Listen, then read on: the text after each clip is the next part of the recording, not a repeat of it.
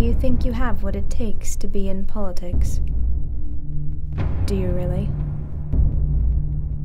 Can you stand with your party when they refuse to support you? Can you work with people you don't like, someone who betrayed you? Can you raise money? No, not $50. Try $5 million. Will you do the right thing under pressure? Can you stand against everyone, even when you are going to lose? Will you accept the consequences when you break the law, even when you did not know it was illegal? What will you stand for?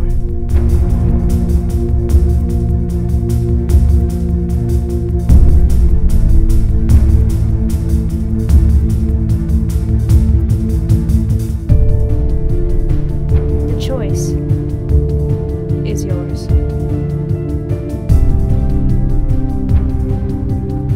Accept the challenge. iGovern, 2009.